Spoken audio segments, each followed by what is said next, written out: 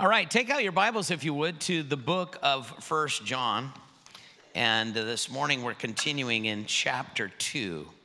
So First John chapter 2. And always excited when we come to God's Word. This morning we'll be picking up in verse 15 to the end of the chapter. First John chapter 2. And let's pray. Oh, Lord, how we thank you for the work you're doing in our fellowship. Just to see people saved yesterday, to be involved in our community, to ordain another pastor. Lord, it just blesses me, Lord, to see how you continue to do the work through your people. This is your church, Lord.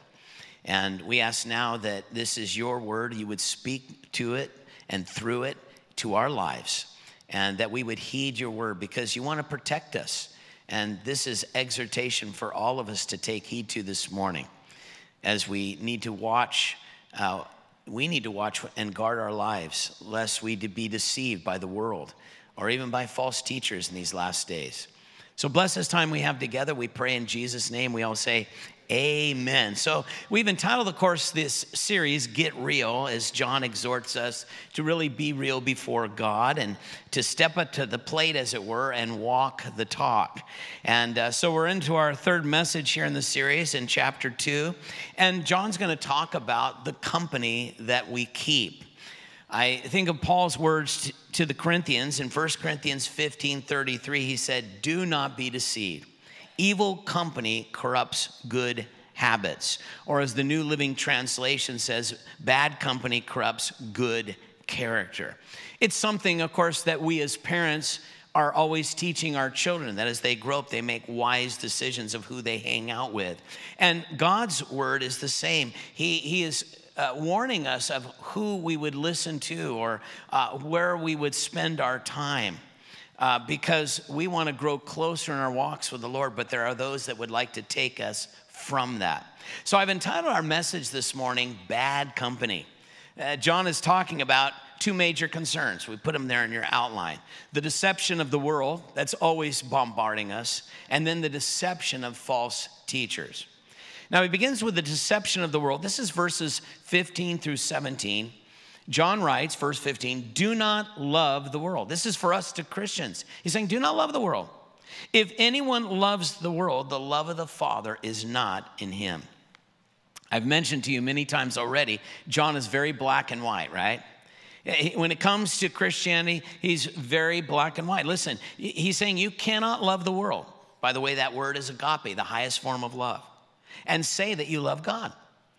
Jesus said it in Matthew 6:24. No one can serve two masters because he'll either hate the one or love the other, or he'll be loyal to the one and not to the other. He'll despise him. So John is giving us this warning of not loving the world. Now, when he talks about the world, what is he specifically talking about? Well, I think that we need to know what he's not talking about. He's certainly not talking about God's physical creation, because the Bible tells us that God has created the mountains, the trees, the flowers, the seas, and he's created it all for us to enjoy. But not only that, he created it to testify of who he is, that we would see all of creation and go, there is a creator, there is a God. In fact, Psalm 19 and verse 1 tells us that. It tells us the heavens declare the glory of God. The firmament shows his handiwork. And so John's not talking about the physical creation. We should adore that. Not only that, he's not talking about lost humanity, because we know John 3:16 that God so loved the world. He's talking about fallen mankind, that he gave his only begotten son, that whoever believes in him would not perish but have everlasting life. In fact, in Luke 19:10, Jesus said, I came to seek and to save those who are lost. That's those lost in the world. So he's not talking about lost humanity. We should love all of humanity. Now, what John is talking about, well, first of all, the word world is the Greek word cosmos. We've heard that before. And it means an organized system. And of course, God, created this beautiful world, this organized system. And when we talk about this term world, it talks about those associated with it. For example, we talk about the world of sports, right? And when we talk about the world of sports, we talk about those who are associated with all the activities that go on with sports or involved and so forth. Or if we talk about the world of politics, oh boy, we talk about all those involved in politics. So when John talks about the world here, he's talking about those within this system, but the system that is not run by God, created by God, but run by Satan. In 1 John 5:19, it tells us the whole world lies under the sway of the wicked one, or Satan. In fact, Jesus called Satan in John 12:31 the prince of this world. And because of that, Jesus warned his disciples, and we're warned as well in John 15:19. He said, first of all, if you were of the world, as believers, the world would love you and its own. But you're not of the world, because I chose you out of the world, therefore the world hates you. And so he's exhorting us not to be worldly, because we're no longer part of this fallen system. In fact, Philippians 3:20 tells us, I'm now a citizen of heaven. Praise the Lord for that. But because of that, Satan will hate us. The world will hate us. In fact, Jesus said in John 17:6, you're in the world. I mean, we're here, but we're not of this world. We're not part of this fallen system. So to love the world, as John says in verse 15, is to be opposed then to God's kingdom and Christ's kingdom. In fact, 1 Corinthians 2 and verse 12 talks about the spirit of this world that is opposed to God. So to love the world would be antithetical to the things of God. If the values of this world are opposed to God, why would I embrace them? Why would I love them? So John gives us this very strong language in verse 15. If anyone loves this world, the love of the Father is not in him. That's very strong. James was even stronger. In James 4:4, this is what he writes. Adulterers, adulteresses, do you not know that friendship with the world is enmity with God? Whoever therefore wants to even be a friend of this world makes himself an enemy of God. Wow. So loving the world is not a minor issue. James is saying if we love the world, we're playing spiritual adultery. When the children of Israel forsook God, whenever they went after other idols, which they did on many occasions, God would use that term. You're committing adultery. You're forsaking the true love for these counterfeits. And so we don't even want to flirt with the world. We don't want to court the world. We don't want to be friends with the world. But we have examples of this. Paul gives one example of a man who fell into that trap. His name was Demas. In 2 Timothy chapter 4 and verse 10, he said, Demas, one of my friends, has forsaken me, having loved this present world, and departed. Now, it's interesting. We don't read of Demas that he went to a horrible life of crime or he committed murder or anything like that. No, he just departed. Slowly but surely, he dropped his commitment. Hey, Paul, I can't go with you anymore. I'm not going to see you at church anymore. He stopped fellowshipping with his Christian friends. Probably stopped reading his Bible and fellowshipping. And he replaced what he used to do with worldly things. And one day, he just never came back. I don't know if it sounds familiar to you, but that happens amongst God's people and in the church all the time. Person comes to church, maybe they even get saved, and they're here for several years following Jesus, or at some other church, and they're there for a while, but then you call them, and because I do, if I know some people I haven't seen, I'll call them, how you doing? Is everything okay? And it's always some kind of excuse. Oh, we got, with the kids, we got baseball practice, and we're doing this, and we got to do this over there. I know some people have their kids in sport, they're still here. But I hear that all the time. And then you look on social media, these people who I haven't been around. And you see them there with their worldly friends on social media, going everywhere and doing all this stuff. So, what happens is the allurement of the world, it becomes so strong, so strong. And so John says that we can't have fellowship with the world. Now, as I said, some of these people are even saved, and what happens is they backslide. Some aren't even saved to begin with. He talks about that actually in verse 19.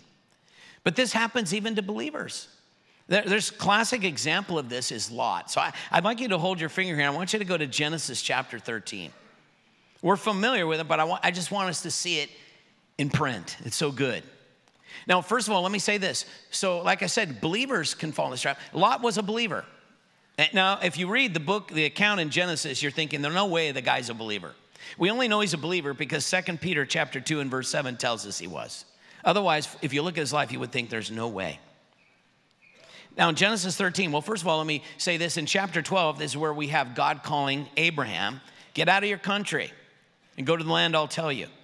And what happens is, in verse 5 of chapter 12, he brings his nephew Lot with him.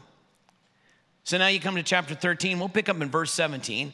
But there was strife between the herdsmen of Abram's livestock and the herdsmen of Lot's livestock. And of course, the Canaanites and the Perizzites lived in the land. And Abram now says to Lot, please, let there be no strife between you and me, between my men and your men. We're brethren. Look, verse 9. Is not the whole land before you? Please separate from me. If you take the left, I'll take the right. If you go right, I'll take the left.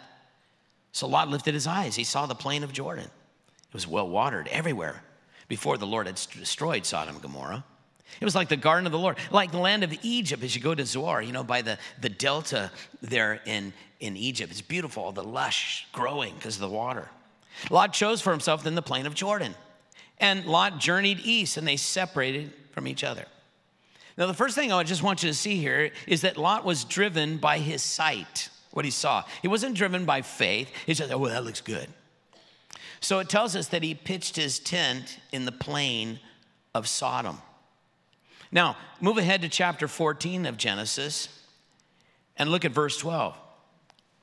Now, we read here that the kings of the area had attacked Sodom and Gomorrah, but notice it says, and also took Lot, Abraham's brother, who dwelt in Sodom. I just want you to know, at one time he dwelt his tent outside of Sodom. Now he was living in Sodom.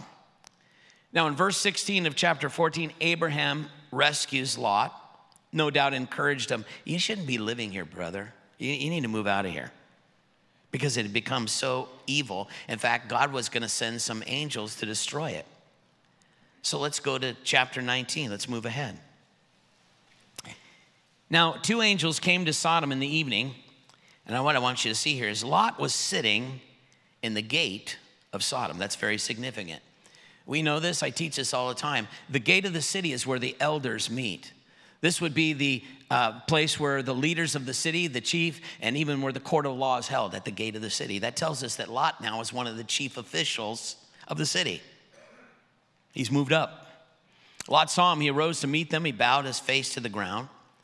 They didn't look like angels, just looked like ordinary men. He says, here, my lords, please turn into your servant's house. Spend the night. Wash your feet. You may rise early and then go your way. They said, no, we'll spend the night in the open square. He insisted strongly. Lot knew it wasn't a good idea. So they turned in with him and entered the house, and he made them a feast, baked unleavened bread, and they ate. And before they lay down, the men of the city, the men of Sodom, old and young, all the people of every quarter surrounded the house. They called out Lot, say, hey, where are the men that came with you tonight? Bring them out that we may know them carnally. I'd like to have sex with those guys that came over. That's what they're saying. Forcibly, if you don't give them to us. Lot went out the doorway, shut the door behind, said, please, brother, no, don't do this. But look what he does in verse 8. See now, I got two daughters. They've not known a man. They're virgins. Please let them bring it out to you, and that you may do with them as you wish. Only do nothing to these men, since this is the reason why they've come under the shadow of my roof. So Lot doesn't want these men to rape these angels that they don't know are angels, but he has no problem giving them his virgin daughters. This is how corrupt Lot has become by now. He's just gone with the world. That can happen. So he's a believer. That happens to believers. It doesn't matter. I can do this. I can go there. It's fine. They said, stand back. This one who came to stay here keeps acting like a judge. Now we'll deal worse with you than them. So they pressed hard, all these men, against the man Lot, came near to break down the door. But the men, that's the angels, reached out their hands, pulled Lot into the house with them, shut the door, struck the men who were at the door of the house with blindness, both small and great, so that they became weary trying to find the door. So that tells us even though they were blinded, they were still trying to get to him. Verse 15, and when the morning dawned, the angels urged Lot, hurry, arise, get your wife, get your daughters who are here, lest you be consumed. This city is going to be punished. And in verse 16, it says, while he lingered. What that tells us is Lot isn't really sure he wants to go. He's lingering. I don't know. I really, are you kidding me? What's it going to take, man? But you see, first he pitched his tent in Sodom. Then he lived in Sodom. And here's the problem. Sodom's now living in him.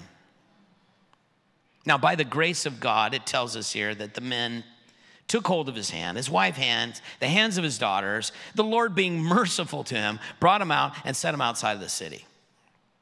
But I want you to know that compromise, that constant compromise, cost him everything. Cost him his wife, she died. Cost him his 2 daughters who got involved in incest. A horrible, horrible mess. All because of compromise. He loved the world. Now you go back to 1 John 2:15. This is why John warns us about loving the world. How about Romans 12 and verse 2? It says, do not be conformed to this world. I like that because the word conformed there in the original language means to be pressed into a mold. Don't let the world press you into its mold. Isn't that exactly what the world's trying to do? This is what you should do. This is what you should. They're trying to control us, right? Of course they are. That's the world. Just as gravity holds our physical bodies to this earth, so the world is pulling at our hearts all the time. So John says it's dangerous, and it happens in 3 predominant ways, verse 16. For all that's in the world, the lust of the flesh, the lust of the eyes, the pride of life, it's not of the Father, it's of the world. By the way, all 3 of these are seen in the original sin in the garden. Satan, you remember, lied to Eve, Genesis 3:4. Oh, God says you can't eat. You're not going to die. For God knows the day that you eat it, your eyes will be open. You're going to be like God, knowing good and evil. It says, so when the woman saw that the tree was good for food, this was the lust of the flesh. Oh, I think that'll please me. I'll like that, lust of the flesh. And it was pleasant to the eyes, lust of the eyes, and that the tree was desirable to make one wise. If you eat it, you'll be like God, pride of life. So she took the fruit and she ate. So all 3 were there in the garden. So let's talk about these. The lust of the flesh. The word lust, by the way, let me say this. Lust, we know it in our context of our English language, but this is really a neutral word. The Greek word is epithumia. It could be translated lust or simply desire. It really means a desire. So I need you to understand, we need to understand, God has given us desires, and they are good desires. Hunger is a natural desire, right? Thirst is a natural desire. Even sexual intimacy is a natural desire that God gives us. So you think about this. Hunger is not evil, but gluttony, that's a sin when you overdo it, right? Thirst is not evil. Drunkenness is a sin. Sexual intimacy within a marriage relationship is a blessing. Outside, it is a sin. So we all possess God-given desires, but when it goes to the fallen nature, to the flesh, oh my goodness, what it does. Jesus said in Matthew 26:41 that our flesh is weak. And we're constantly warned in the Bible. That's why it's good to read your Bible regularly, because we need to hear that again and again and again. In Romans 7:18, Paul says, in my flesh, nothing good dwells. He didn't say a few things. No, this is just pretty bad. Philippians 3:3 says, put no confidence in the flesh. Romans 13:14, make no provision for the flesh. So we could definitely say the flesh, bad company. Bad company, right? But we got to live with it. We're in the flesh. I mean, we're in these bodies, so we have to be on our guard. The next thing he talks about is the lust of the eyes. Oh, we know all about that. We're bombarded with it all the time. Now, with our eyes, we could see the beauty of God's creation. Man, it's really awesome, right? But then sometimes we look at somebody else. Oh, I like that God's creation, you know. And we're putting our eyes in a way that is improper. Whether it's a man looking at a woman and a man in an improper way, Jesus says in Matthew 5:28, if you're looking at them in such a way that you lust for them, you've already committed adultery in your heart. But this is exactly what advertisers appeal to. We all see it. It's just ridiculous. You see this good-looking person. It could be guys and girls. They use both, you know. And you're going, where is this commercial going? And it has nothing to do with the product at all. Have you ever noticed that? I noticed, here's one I just saw yesterday. It's this really good looking guy, and he's like, he's got a shirt. He's like, looking at that look, whatever. And I knew, I know Christmas is coming. I bet it's going to be a perfume commercial. It's a perfume. I'm like, what does this have to do with this good looking guy? But, some women are going, man, I got to get that for my husband. If he's going to look like that, I got to get that stuff, But we know it. It uses sex because it works. People succumb to the flesh, what they see with their eyes. But it's not just people, it could be things. I think of Joshua chapter 7 and verse 21. It talks about Achan.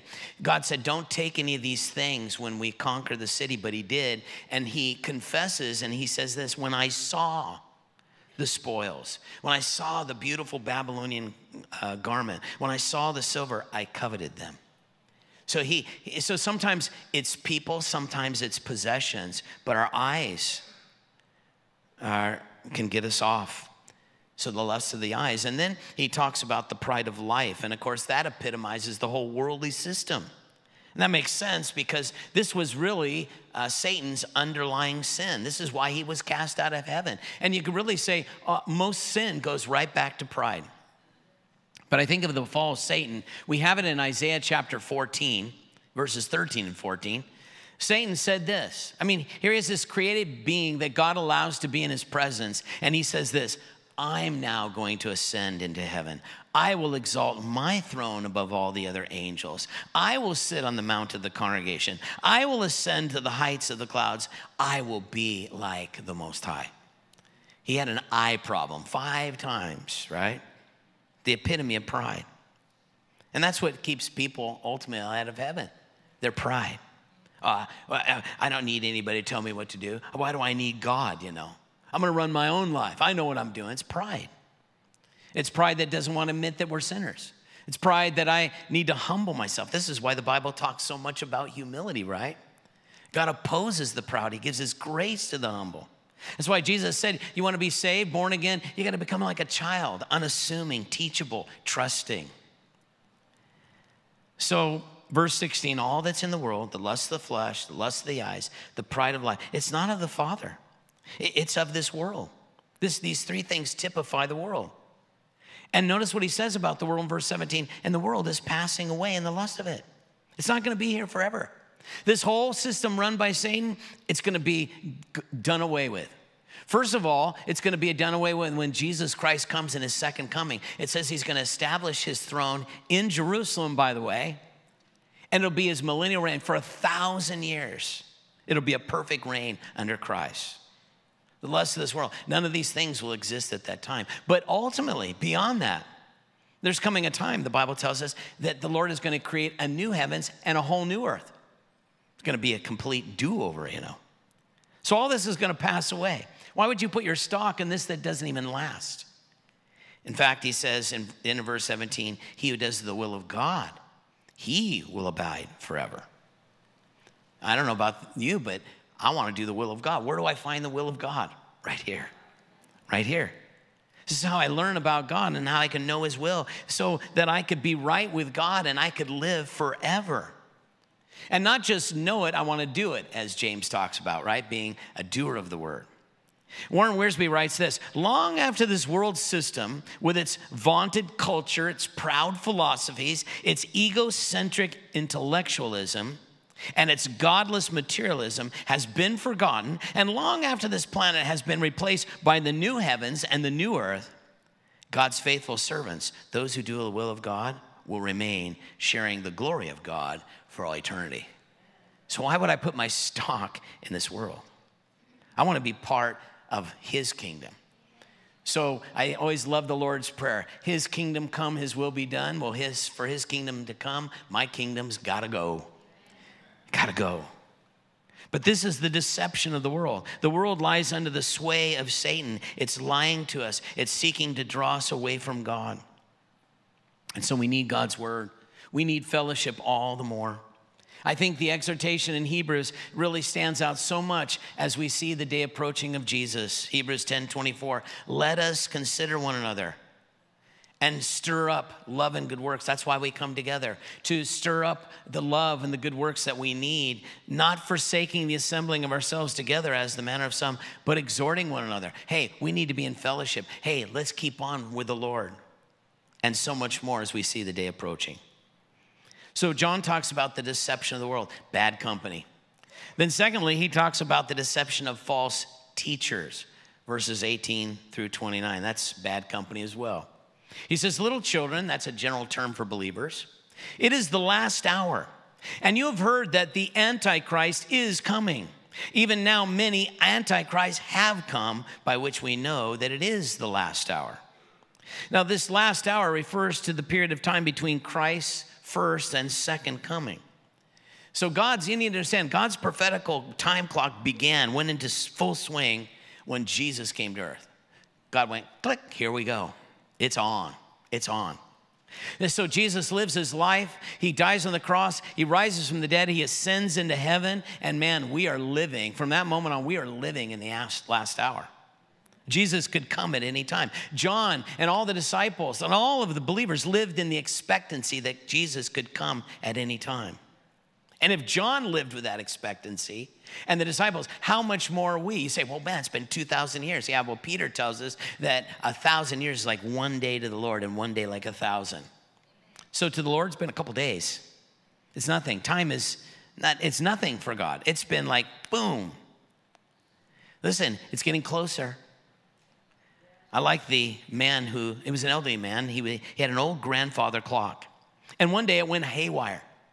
And it was the evening, it was at midnight, and he was up, and it chimed 14 times. 2 extra. He immediately jumped up and said to his wife, honey, it's later than it's ever been before. Well, we could say that. Listen, it's later than it's ever been before. We're living in the last hour. Jesus could come for the church at any time. This is why we remind ourselves, Maranatha, Jesus, come Lord Jesus, he's coming. John adds, not only is Jesus coming, look at verse 18, as you have heard, the Antichrist is coming. Anti means opposed to or instead of. And this is exactly what the Antichrist will do. The Antichrist opposes Jesus, and many will embrace him instead of Jesus Christ. Jesus spoke of him in John 5:43, saying, if another comes in his own name, him you will receive, and people will. We read about the Antichrist in the book of Daniel. We read about the Antichrist in the book of Revelation, empowered by Satan. He will be an incredible communicator. He will be a peacemaker. When he comes on the scene, on the world stage, people will embrace him. He will bring peace to the Middle East. He'll bring peace to most of the world. And everybody will go, this is fantastic. Let's make him the president of the world, or whatever his title will be. And everybody will be for it. I believe the Antichrist is living right now. No doubt in my mind. And so the first 3.5 years when he's elected, it'll be peace finally. Not only that, the believers won't be here. We'll be raptured, and everybody will be so happy. Fantastic, those Christians are gone. And then 3.5 years of peace. Oh, man, this is the greatest thing. But right in the middle will be the abomination of desolation. When he proclaims himself to be God, you will have to worship me. If you don't take my mark of the beast, you can't buy, you can't sell, you can't do nothing. And I'll tell you, it's not going to be a good scenario. It's going to be horrible. And listen, we've studied that in depth. We've gone through the book of Revelation, through Daniel. Daniel chapter 9 is a great chapter to look at. But if you're not familiar with the end time scenario, the best thing to do is get on the app, listen to the book of Revelation. Actually, the very first study is an overview of the whole book in one study, to at least get it chronologically to help you. And then just go through it so you understand, because the stage is set. But here's the thing. Until the Antichrist comes, there are many previews. All of these false teachers who go out into the world to deceive many, they are small a, little Antichrist. James Walker, the president of Watchman Research, and we have him here. We've had him here for 20 plus years. He'll be here again at the end of this year.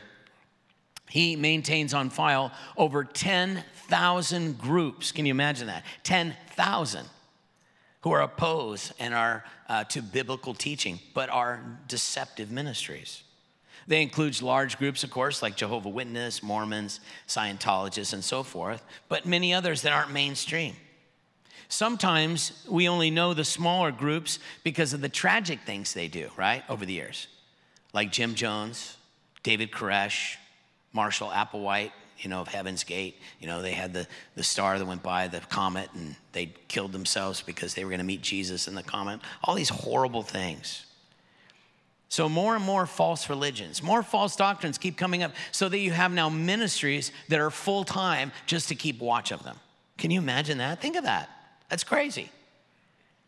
So many antichrists have gone in the world. We need to be on our guard. Jesus, Matthew chapter 7, verse 15, beware. Be on your guard against false prophets because they come to you in sheep's clothing. They appear to be so good. They seem genuine. So much of what they say is good. It's the 10% you need to worry about, right? Which is very serious. I always like to say a broken clock is right twice a day, right? And John mentions some of their characteristics. First, they depart from the true Christian church. Look at, they went out from us. He's talking about these antichrists, these false teachers. They went out from us because they were not of us, obviously. For if they had been of us, they would have continued with us, but they went out that it might be manifest that none of them were of us. I mean, obviously, one of the evidences of being a born-again Christian is that you remain in fellowship with God's people. 1 John 3:14 says, we know we've passed from death to life because we love the brethren. And counterfeits inevitably depart. By the way, let me say this. That's not to say just because you go to church, you're saved. Of course, not at all. But habitual fellowship is definitely a proof that God is working in this person's life. But desertion, leaving the church, of course, is always a sign this person's walking away from God. Judas, a perfect example of that, departed the 12, departed from Jesus. And in relationship to false teachers, what John is saying, because this is the context, what he's saying is many times they begin in the church. And then they leave it, of course, because they're not born again, and they go off with some crazy doctrine. You'll find that multiple commentators remark on this, as well as James, as I said, who has the ministry of watchmen. One commentator writes this, if you investigate the history of false cults and anti-Christian religious systems in today's world, you will find that in most cases, their founders started out in a local church. That's true. David Koresh did. Jim Jones did. Herbert W. Armstrong of the Worldwide Church of God, he did. Taz Russell, Jehovah's Witness, he did. Started in a regular church, then went off. Paul warned the Ephesian church about this. Acts 20:29. Know this, after my departure, savage wolves will come in among you, not sparing the flock. Also from among yourselves, within the church, men will rise up speaking perverse things, drawing away disciples after themselves. So how do you stay clear of these people? How do you discern? Verse 20, but you have an anointing from the Holy One, and you know all things. Who's the anointing one? It's the Holy Spirit. Now, sometimes you see that word anointing, you first of all think of all these crazy preachers on TV. We've got the anointing, Well, and they have some special deal, like they're the special lead. I want you to know every believer has the Holy Spirit. We're born of the Spirit. Every believer has this ability. So he says you know all things. Now when he talks about knowing all things, he's not saying you know everything about mathematics and science, he's talking about spiritual things. When you accept the Lord, God gives us the ability to discern, to know what is right, what is wrong.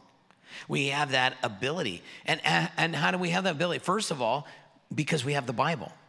John 17:70 says, God's word is truth. And the Holy Spirit wrote this book. And then the Holy Spirit is within us. When we're reading God's word, the Holy Spirit is revealing truth to us. And he's warning us and leading us away from those things that are false. Notice he says, verse 21, I have not written to you because you do not know the truth, but because you know it. You have God's word. And that no lie is of the truth. You have the Holy Scriptures. And then you have John 16:13 that tells us the Holy Spirit will guide you into all truth. So I'm reading it. And God is guiding in all truth. And here's the thing. When you read your Bible again and again and again, that's why I always encourage you, read your Bible all the time. Try to go through it once a year if you can. If you can't do it once a year, however long, just start reading it and then just go again and again. And the more you read your Bible over and over and over, you're going to be amazed what happens. All of a sudden you go, hey, that doesn't sound right. What that person said, that doesn't sound right. I'm looking at because you've read God's word and the Holy Spirit is bringing that to remembrance. And now you're looking, yeah, that's wrong, you see. All of a sudden you have this discernment. That happens over time. John also points out another characteristic of false teachers, verse 22. Who is a liar, but he who denies Jesus is the Christ. That's the Messiah. He is Antichrist who denies the Father and the Son. So here's the point. All false teachers inevitably deny the deity of Jesus Christ. I was talking to one of our brothers here in our church yesterday afternoon. He said, before I came to the Harvest thing, I was talking to some JWs. We were Jehovah's Witnesses. I like to call them JWs. I don't like to call them Jehovah's Witnesses because they're not Jehovah's and they're not his witnesses. I just telling you that. But they were talking to him, and he because we were just talking over it, and it all breaks down at the deity of Jesus Christ. He's the Son of God. He was created by God. He's a little less than God, because that's where they all break down there. Mormonism, same thing. Oh, he's an angel, Jesus said in John 14:9, he who has seen me has seen the Father. We're one and the same. John 10:30, I and the Father am one. And so verse 23, whoever denies the Son does not have the Father either. We're one and the same. He who acknowledges the Son has the Father also. Jesus said in Luke 9:48, if you receive me, you receive the one who sent me. The point is this, Jesus Christ is God. And every cult, no matter what their deception is and their writings and stuff, they inevitably, all of them, reject the deity of Jesus Christ. I mean, even, Islam, oh, Jesus, he was a good person. Jesus is a prophet. Well, he's not God, you see. Verse 24, therefore let that abide in you which you heard from the beginning. What is he talking about? The gospel truth. That truth abide in you that you heard when you were born again and you heard the truth of God's word. Let it sink in your heart. If what you heard from the beginning abides in you, then you will also abide in the Son and the Father. If you're born again, born of the Spirit of God, you receive the gospel of Christ, remain in that truth, abide in that truth, and you will abide with the Father. You will abide with the Son. You will grow. You'll be discerning. You want to keep bad company with those people. Jesus said in John 14:23, if anyone loves me, he'll keep my word. The Father will love him. And we, plural, that's Jesus and the Father, will come and make our home with him. Pretty awesome. So I have the Father and the Son dwelling with me. Oh, and I have the Holy Spirit dwelling with me. Mind-blowing. That's the Trinity. And this is the promise that he has promised us, verse 25, eternal life. Isn't that great? I still love how he puts that there. If you're truly born again, then you're in fellowship, you're staying away from false teachers, and you're born again, and God is going to complete what he began, right? Philippians 1:6, being confident of the very thing, he who began the good work will complete it until the day of Christ. John begins to summarize in verse 26. He says, these things I've written to you concerning those who try to deceive you. I'm telling you these things because there are deceptions. There's the deceptions of the world falling into worldliness, and there's the deception of these false teachers, these small antichrists. But we've been given God's word and the Holy Spirit so we can have discernment. We can be led into truth and stay in truth. Verse 27, but the anointing which you have received is from him, abides in you. You have the Holy Spirit with you, and you do not need that anyone teach you. In other words, you're not going to have to be taught by anybody else or any other book. You have God's word and you have the Holy Spirit. That's enough. Now, let me say this. He's not saying when he says, well, I've heard people say, well, I don't need to go to church because it says right there, you don't need anybody to teach you. I just stay home, read my Bible. Well, saying, well, pastors are not needed. Well, Ephesians 4:11 says this. God gave pastors and teachers for the equipping of the saints for the work of the ministry. So you need to understand, God is not discounting the office of pastor teacher that he put in place for the church. We should be under good biblical teaching. You need that. We all need that. But what John is saying is, listen, we have the Holy Spirit and we have God's word. We don't need any other information from any other place. God has given us everything we have to keep us on track so that we're not deceived. Verse 27, he continues, but as the same anointing teaches you concerning all things, the Holy Spirit is teaching us all truth. because it is true, it's not a lie. And just as it is taught to you, you will abide with him. So if you're adhering to God's word, you have the Lord continually teaching you through his word, and hopefully you're in a church that's teaching you the word as well, then you're going to continue to abide with him. You don't have to worry about falling into deception. That word to abide means to stay in contact with, means to remain in fellowship with. And so genuine believers, as opposed to those who are deceivers, always are abiding in God's word, always seeking to walk in the Holy Spirit, always in fellowship with God's people. John adds in verse 28, and now little children, abide in him. In other words, saying remain in him. Be faithful to him. Why? That when he appears, we may have confidence and not be ashamed before him at his coming. So back in verse 18, he talked about the coming of the Antichrist. Now here he's talking about the coming of Jesus Christ. And when he's exhorting us is be faithful, continue to abide in his word, stay in fellowship. Why? Lest you be ashamed. Lest you be ashamed when Jesus comes and you're not ready. That's kind of a scary thing, isn't it? That's a frightful thing to me. I don't want to be doing something stupid when Jesus comes. In Matthew 24:44, Jesus said, be ready. Jesus himself, he's the one who's coming, and he himself says, better be ready. For the Son of Man is coming in an hour you don't expect. So the question is this, are you ready? I mean, are you looking forward to the return of Jesus?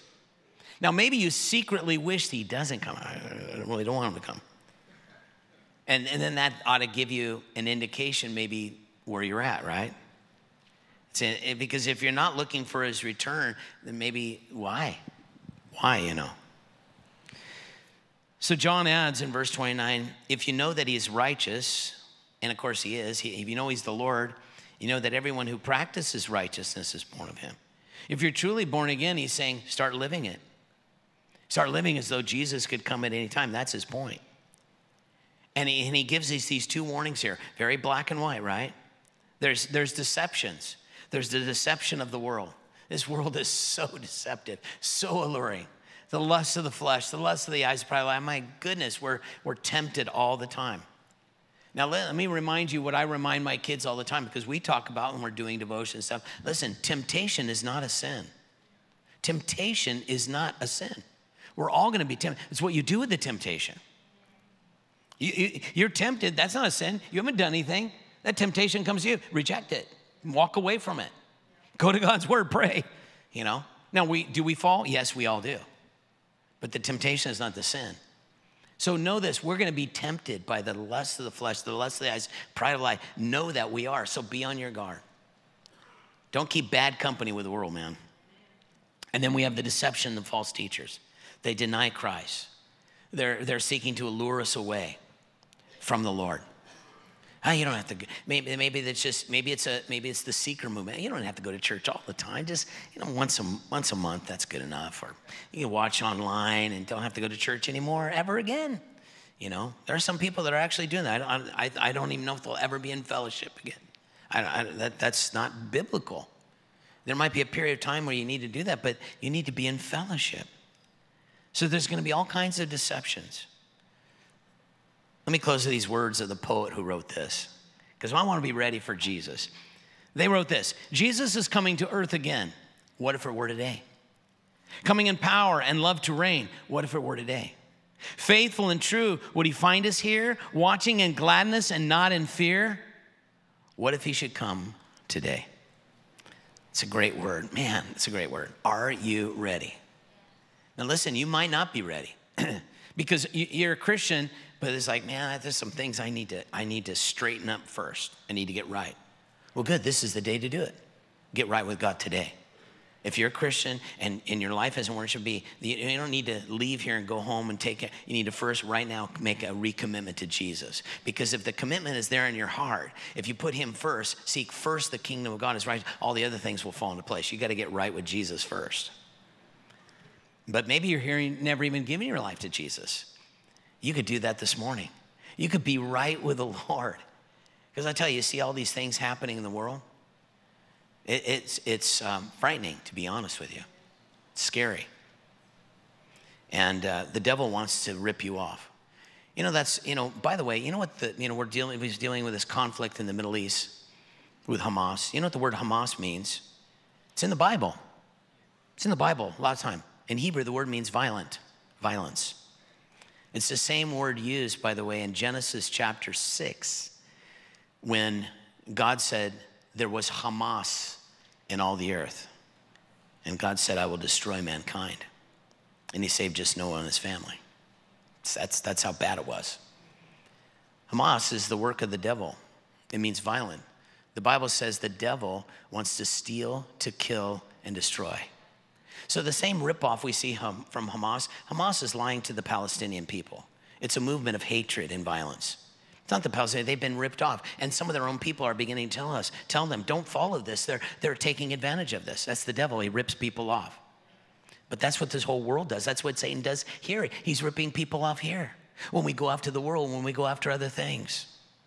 He just wants to tear you down. So Jesus said, the devil comes to steal, to kill, to destroy, but I've come to give you life and more abundantly. That life he offers you today by coming to him by faith. Saying, Jesus, here I am. Would you take my life?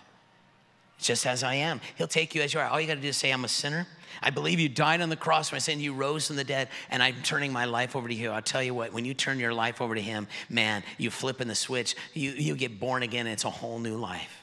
You become a whole different person. God does that work. He does the work. You don't have to do it. God does that work. All you have to do is receive the free gift of grace and forgiveness. I hope you're willing to do that today. That's the offer today. For those of you who are Christians, you need to come back to Jesus or to receive Jesus for the very first time. So will you bow with me in prayer?